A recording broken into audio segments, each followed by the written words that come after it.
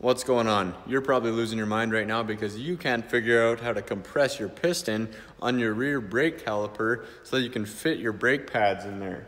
Now, Mazda makes a specialty tool for that, but we ain't got time for that. We want to get it done now, so I'm going to show you how to do it. All right, so you obviously know how to take your tire off, so I'm not going to show you how to do that. And you've gotten to this stage, and you've tried squishing it together, you've tried hammering it together. You just need to get this piston to compress. Well, I'll tell you what. Mazda made this so that you have to actually turn the piston with a special tool while you're compressing it. And you know what? You don't want to go spend that 80 bucks on that tool, so I'm going to show you how to do it for free. What you're going to do is very simple. If you don't have one of these things or some sort of vice grip or something, go buy one for 10 bucks at the store.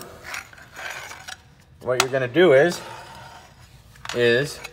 clamp it on there like this. So once you got this all done, you're actually going to clamp it together as tight as you can before you start spinning anything.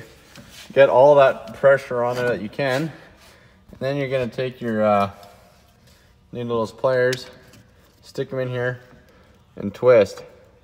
Now, you're going to have to do that process a couple times, probably like 20 times to get it all the way down, but it'll save you a couple bucks and it'll solve your problems. Thanks for watching.